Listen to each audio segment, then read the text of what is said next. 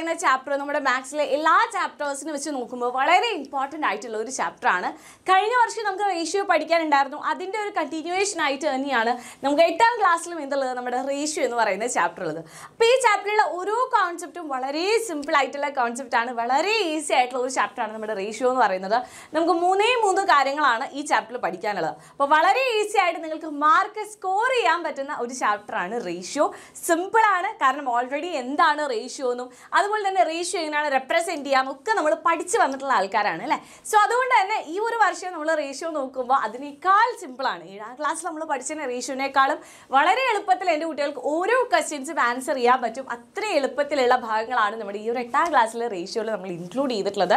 So നമ്മുടെ റേഷ്യോയിൽ വരുന്ന ആദ്യത്തെ ഫസ്റ്റത്തെ കോൺസെപ്റ്റ് എന്താണെന്ന് നമുക്ക് നോക്കിയാലോ. അപ്പോൾ ഏറ്റവും ആദ്യം തന്നെ നമ്മുടെ ഈ ഒരു ചാപ്റ്ററിൽ നമ്മൾ നോക്കുമ്പോൾ കാണുന്നതെന്ന് പറഞ്ഞാൽ 2 സാധനങ്ങൾ തമ്മിലുള്ള അല്ലെങ്കിൽ ഏതെങ്കിലും 2 ഐറ്റംസ് തമ്മിലോ ഏതെങ്കിലും 2 വസ്തുക്കൾ തമ്മിലുള്ള അംശബന്ധം നമുക്ക് തരാമെന്ന് വിചാരിക്കാം.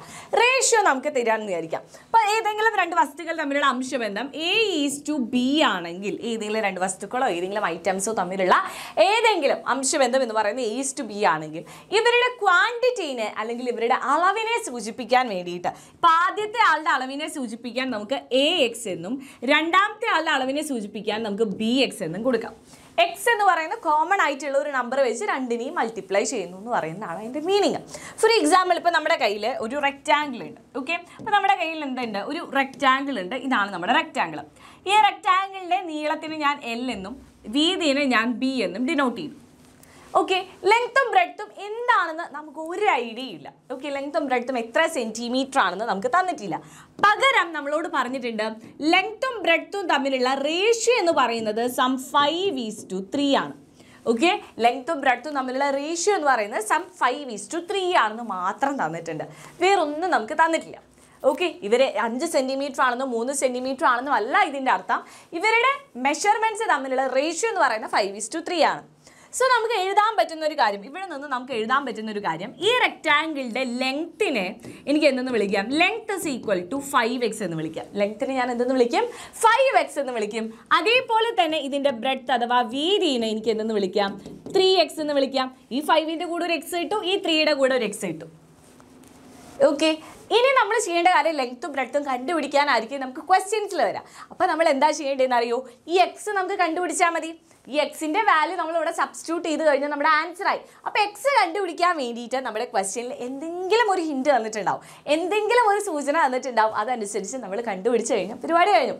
അത്രയേ ഉള്ളൂ, വളരെ സിമ്പിളാണ്.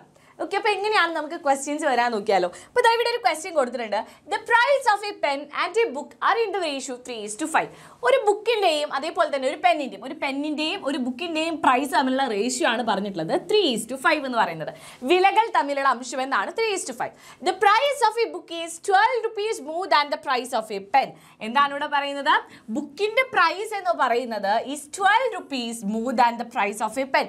പെന്നിൻ്റെ വില എത്രയാണോ അതിനേക്കാളും 12 രൂപ കൂടുതലാണ് ആർക്ക്? ബുക്കിൻ്റെ പ്രൈസ് എന്ന് പറയുന്നത്. If the price of a pen is taken as 3x, നമ്മൾ എടുക്കുകയാണ് പെന്നിൻ്റെ പ്രൈസിന് നമ്മൾ 3x എന്ന് വിളിക്കുകയാണെങ്കിൽ ബുക്കിൻ്റെ പ്രൈസിന് നമുക്ക് എന്തെന്ന് വിളിക്കാം? അതേപോലെ തന്നെ find the price of A pen and that of A book. ബുക്കിൻ്റെ പ്രൈസ് എത്രയാണ്, പെന്നിൻ്റെ പ്രൈസ് എത്രയാണെന്നുള്ളത് നമ്മൾ സെപ്പറേറ്റ് കണ്ടുപിടിക്കണം. ഇതാണ് നമ്മുടെ ക്വസ്റ്റ്യൻ. അപ്പോൾ ഏറ്റവും ആദ്യം ആലോചിക്കുക, പെന്നും ബുക്കും തമ്മിലുള്ള റേഷ്യോ എന്ന് പറയുന്നത് എന്താ?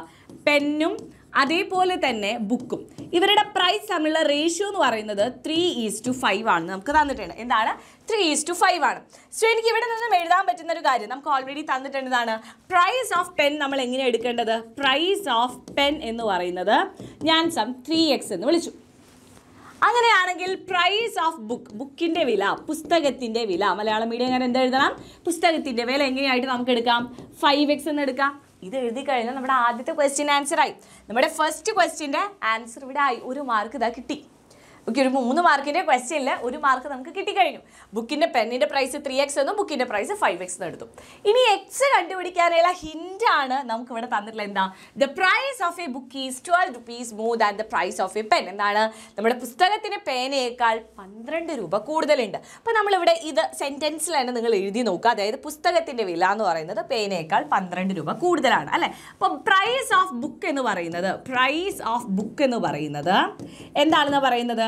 പ്രൈസ് ഓഫ് പെന്നിനേക്കാളും 12 രൂപ കൂടുതലാണ്. എനിക്കറിയാവുന്ന ഭാഷയിൽ ഞാൻ സെൻറ്റൻസിൽ എഴുതി അല്ലേ. പേനയുടെ വില എന്ന് പറയുന്നത് വിച്ച് ഇസ് ഈക്വൽ ടു പുസ്തകത്തിൻ്റെ വില, അല്ല പുസ്തകത്തിൻ്റെ വില എന്ന് പറയുന്നത് വിച്ച് ഇസ് ഈക്വൽ ടു പേനയുടെ വില പ്ലസ് എന്താണ് 12 ആണ്. അങ്ങനെ ഞാൻ എഴുതി. ഇനി നോക്കുക, പ്രൈസ് ഓഫ് ബുക്ക് എന്ന് പറയുന്നത് ഞാൻ എന്തായിട്ട് എടുത്തിട്ടുള്ളത്? പ്രൈസ് ഓഫ് ബുക്ക് ഞാൻ എന്തായിട്ട് എടുത്തിട്ടുള്ളത്? 5x ആയിട്ടാണ് എടുത്തിട്ടുള്ളത് അല്ലേ. അപ്പോൾ ഞാനിവിടെ നിന്ന് കൊടുക്കുക 5x is equal to 5x is equal to. ഇനി നോക്കിക്കേ, പ്രൈസ് ഓഫ് പെൻ നമ്മൾ എന്തായിട്ട് എടുത്തിട്ടുള്ളത്? പ്രൈസ് ഓഫ് പെൻ നമ്മൾ എന്തായിട്ട് എടുത്തിട്ടുള്ളത്? 3x ആണ്, which is equal to 3x plus 12 ഇവിടെ ഉള്ള ഓൾറെഡി 12 നമ്മൾ ഇട്ടു. ഇനി ഇതിൽ നിന്ന് നമുക്ക് എക്സ് കണ്ടുപിടിക്കാൻ എന്ത് ചെയ്താൽ മതി? ഈ 3xനെ ഇങ്ങോട്ട് കൊണ്ടുവരിക. സോ എന്ത് വരും? 5x minus 3x is equal to 12 എന്ന് കിട്ടി. 5xൽ നിന്ന് 3x പോയി, 5x ഉണ്ട്, അതിൽ നിന്ന് 3x പോയി, ബാക്കി എന്താ? 2x അല്ലേ. അപ്പോൾ 2x ഇസ് ഈക്വൽ ടു എന്ന് വന്നു, 12 എന്ന് വന്നു. സോ എക്സ് എന്തായിരിക്കും? ഈ മൾട്ടിപ്ലൈ ചെയ്യാനുള്ള 12 അങ്ങോട്ട് പോകുമ്പോൾ ഡിവിഷനായി 12/2 എന്ന് പറയുമ്പോൾ എന്താണ്? 6 ആണ്. സോ എക്സ് എന്ന് പറയുന്നത് 6 ആണെന്ന് കിട്ടി. നമ്മുടെ ആൻസർ ആയോ? ഇല്ല, എക്സ് ആണ് 6 എന്ന് കിട്ടിയത്. എക്സ് 6 എന്ന് കിട്ടിക്കഴിഞ്ഞാൽ ഇനി എനിക്ക് എന്ത് ചെയ്യാം? പ്രൈസ് ഓഫ് പെന്നും പ്രൈസ് ഓഫ് ബുക്കും കണ്ടുപിടിച്ചൂടെ? എക്സ് 6 ആണ്. സോ ഞാൻ എന്ത് എഴുതും? പ്രൈസ് ഓഫ് പെൻ എന്ന് പറയുന്നത്, പേനയുടെ വില എന്ന് പറയുന്നത് 3x ആണ്. അതായത് 3 ഇൻറ്റു എക്സിന് പകരം 6 എന്ന് കൊടുക്കുക. സോ എനിക്ക് എന്ത് കിട്ടും? 18 rupees ആണ് എന്തെന്ന് പറയുന്നത് നമ്മുടെ പേനയുടെ വില എന്ന് പറയുന്നത്. അതേപോലെ തന്നെ നമ്മൾ എന്ത് ചെയ്യുക? പ്രൈസ് ഓഫ് ബുക്ക് എഴുതാം. ബുക്കിൻ്റെ പ്രൈസ് എന്ന് പറയുന്നത് ഇതിനേക്കാൾ 12 രൂപ കൂടുതലാണ്. ഒന്നുകിൽ അങ്ങനെ എഴുതാം, അതല്ലെങ്കിൽ എന്താണ്? 5x ആണ്. സോ നമുക്ക് പറയാം 5 ഇൻറ്റു 6 ആണ്, which is equal to 30 rupees, 30 രൂപയാണ്. ഇത്രയേ ഉള്ളൂ. ഇങ്ങനെയാണ് നമ്മുടെ റേഷ്യോൻ്റെ ഭാഗത്തു നിന്ന് വരുന്ന ക്വസ്റ്റ്യൻസ് സിമ്പിളായിട്ട് നമ്മൾ ചെയ്യേണ്ടത്. വളരെ സിമ്പിളാണ്. ഇതേപോലത്തെ ക്വസ്റ്റ്യൻസ് ആയിരിക്കും നിങ്ങൾക്ക് വരാം. വളരെ ഈസി ആയിട്ട് എൻ്റെ കുട്ടികൾക്ക് ഹാൻഡിൽ ചെയ്യാനും പറ്റും. തന്നിട്ടുള്ള ആൾക്കാരുടെ റേഷ്യോൻ്റെ കൂടെ എക്സ് ചേർത്ത് എഴുതുക. അപ്പോൾ നമുക്ക് ഓരോ ക്വാണ്ടിറ്റീസ് കിട്ടും. ആ ക്വാണ്ടിറ്റീസ് കണ്ടുപിടിക്കാൻ വേണ്ടിയിട്ട് എക്സ് എന്താണെന്ന് ഐഡൻറ്റിഫൈ ചെയ്യാൻ നമുക്ക് എന്തെങ്കിലും ഒരു റിലേഷൻ നമുക്ക് തന്നിട്ടുണ്ടാവും. ആ റിലേഷൻ ഐഡൻറ്റിഫൈ ചെയ്ത് അതിലിട്ട് കൊടുത്താൽ മാത്രം മതി. ഓക്കെ, സിമ്പിളാണുള്ള പരിപാടി, ഭയങ്കര ഈസിയാണ്. അപ്പോൾ അങ്ങനെയാണെന്നുണ്ടെങ്കിൽ നമുക്ക് അടുത്ത ക്വസ്റ്റ്യൻ നോക്കാം. അടുത്ത ക്വസ്റ്റ്യൻ എന്ന് പറയുന്നത് ഇതേപോലത്തെ ക്വസ്റ്റ്യൻസ് എപ്പോഴും നമ്മുടെ എക്സാമിന് വരുന്ന ഒരു ക്വസ്റ്റ്യൻ ആണ്. ഇതേപോലെ ഗേൾസിനെയും ബോയ്സിനെയും ഒക്കെ എണ്ണം തന്നിട്ടുള്ള ക്വസ്റ്റ്യൻസ്. ഇപ്പോൾ ഇവിടെ പറയുന്നത് the number of boys and girls in A class are in the ratio 4:3. ഒരു ക്ലാസ്സിലെ ആൺകുട്ടികളുടെയും പെൺകുട്ടികളുടെയും എണ്ണങ്ങൾ തമ്മിലുള്ള അംശബന്ധമാണ് 4:3 എന്ന് പറയുന്നത്. ഓക്കെ, അപ്പോൾ ഞാൻ എഴുതുകയാണ് ബോയ്സ് ഈസ് ടു ഗേൾസ് എന്ന് പറയുന്നത് എന്താണ്? 4:3 ആണ് അല്ലേ. ബോയ്സ് ഈസ് ടു ഗേൾസ് എന്ന് പറയുന്നത് എന്തായിരിക്കും? 4:3 ആണെന്ന് എഴുതി. അപ്പം തന്നെ എനിക്ക് എഴുതാൻ പറ്റും എന്താണ്? നമ്പർ ഓഫ് ബോയ്സിന് എനിക്ക് എങ്ങനെ എഴുതാം? ആൺകുട്ടികളുടെ എണ്ണത്തിന് എനിക്ക് എങ്ങനെ എഴുതാൻ പറ്റും? 4x എന്നും. അതേപോലെ തന്നെ നമ്പർ ഓഫ് ഗേൾസ് എന്ന് പറയുന്നത് പെൺകുട്ടികളുടെ എണ്ണത്തിന് എനിക്ക് എങ്ങനെ എഴുതാം? 3x എന്നും എഴുതാം. ഈസിയാണ് അല്ലേ. ഒന്ന് 4x ഒന്ന് 3x കൊടുത്തു. ഇനി നമ്മളോട് പറഞ്ഞു if the number of girls is 21. Already ക്വസ്റ്റ്യനിൽ തന്നിട്ടുണ്ട് പെൺകുട്ടികളുടെ എണ്ണം 21 ആണെങ്കിൽ what is the number of boys? ബോയ്സിൻ്റെ എണ്ണം എന്താണ്? അതേപോലെ ടോട്ടൽ നമ്പർ എത്രയാണ്? ക്ലാസ്സിലെ ടോട്ടൽ നമ്പർ. ഇപ്പോൾ ഗേൾസിൻ്റെ എണ്ണം എന്ന് പറയുന്നത് 21 ആണെന്ന് തന്നിട്ടുണ്ട് അല്ലേ. നമ്പർ ഓഫ് ഗേൾസ് എന്ന് പറയുന്നത് എന്താണ് മക്കളെ? 21 ആണെന്ന് തന്നിട്ടുണ്ട്. ഗിവൺ. ഓക്കെ, ഗിവൺ ആണ്. ഇനി നോക്കിക്കേ, ഈ നമ്പർ ഓഫ് ഗേൾസ് എന്ന് പറയുന്നത് എന്തായിട്ടാണ് നമ്മൾ എടുത്തിട്ടുള്ളത്? 3x ആണ് അല്ലേ. ഈ 3x എന്ന് പറയുന്നതാണ് 21 എങ്കിൽ എക്സ് എന്തായിരിക്കും? 21/3, that is X is equal to 7. അപ്പോൾ എക്സ് 7 ആണെന്ന് കിട്ടി. ഇനി നമുക്ക് സിമ്പിളായിട്ട് ബോയ്സിൻ്റെ എണ്ണം കണ്ടുപിടിച്ചൂടെ?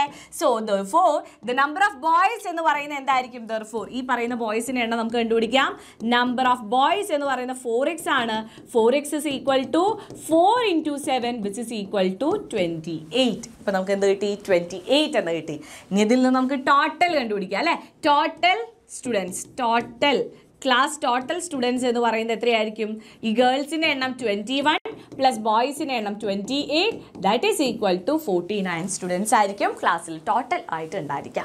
ഇത്രയുള്ള 3 മാർക്ക് സിമ്പിളായിട്ട് നിങ്ങൾക്ക് പോക്കറ്റിൽ കിട്ടി. ഓക്കെ, സിമ്പിളായിട്ട് നമ്മൾ റേഷ്യോ എന്ന് പറയുന്ന ചാപ്റ്ററിലും ഇതുപോലെ നിങ്ങൾക്ക് എന്താണ് 3 മാർക്കും 4 മാർക്കും ഈസി ആയിട്ട് സ്കോർ ചെയ്യാം. എളുപ്പമല്ലേ മക്കളെ?